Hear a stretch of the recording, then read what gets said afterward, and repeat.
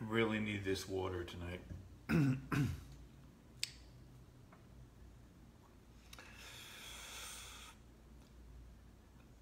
You don't need to know the details. Just it's hitting the spot.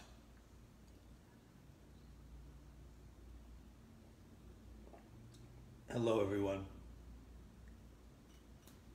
I don't mean to ignore you. I'm Ross. And this is night 144. And excuse me.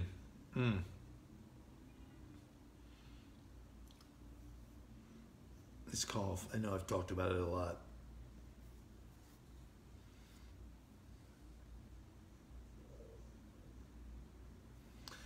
I love, hi Marie, I just saw that you said, I made it. I have friends, I had a friend who emailed me today, and I reached out to her the other day, how are you, I haven't heard from you. And she apologized for not listening every night. I mean, it's ridiculous. Oh, I'll apologize, I'll get back to it. Don't apologize. Everyone's lives are so full and so empty at the same time. I'll just speak for myself.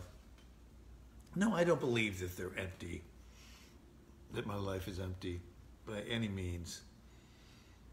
It's different, but we're all busy. We have so many things in our minds and things in our the rhythm of our life has been disrupted, and and Marie's one of those people. Oh, I'm sorry, I didn't watch it live. I mean, you're working all day and teaching young minds to be musical theater geniuses. That's what you do, isn't it? Anyway, thank you for being here whenever you make it, or if you don't make it at all. I guess you're not here. I can't really thank you if you don't make it at all. But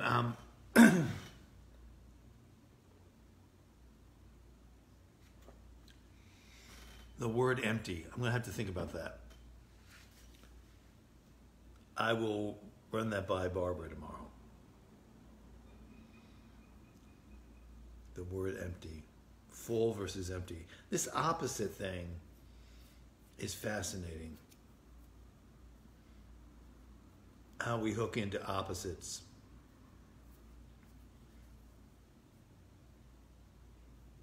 I think I've mentioned that we're watching this show, Dark, this German sci-fi mystery, off the charts. Interesting and dynamic and scary and confusing.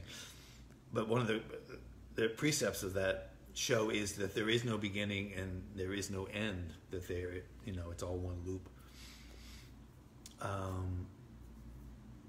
So anyway, these are things to think about. I'll shut up and I'm going to play. Thank you.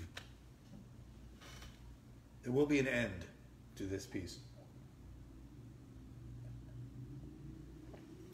I promise. I don't know what the beginning will be, but